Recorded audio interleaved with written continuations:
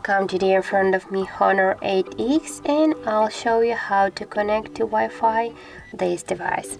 So first you should open the notification panel,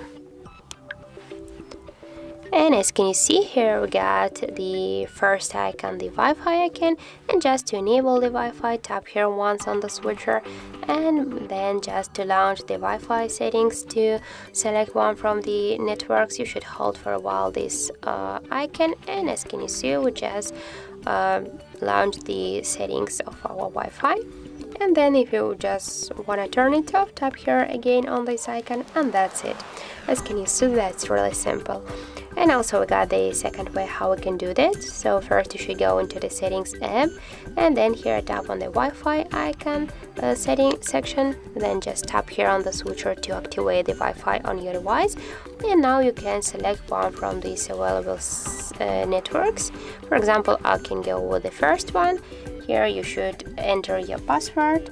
In my case, that's from 1 to 8.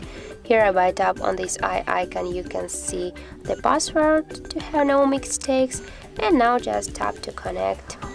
And wait a second, and as can you see, our device successfully connected to this network, and that's it. Also, sure, you can just select the another network. For example, you can just forget this network, and you can select, for example, this one.